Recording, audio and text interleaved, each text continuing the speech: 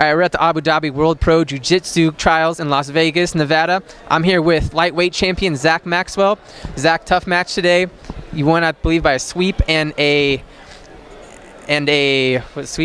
guard pass. Sweep and a guard pass. So that makes it 5-2, correct? What are you thinking? Take us through that match. Well, he was a tough guy. I was just trying to play it by ear. You know, I figured it was going to be a tough match, and first guy to make a mistake was probably going to be the one to lose.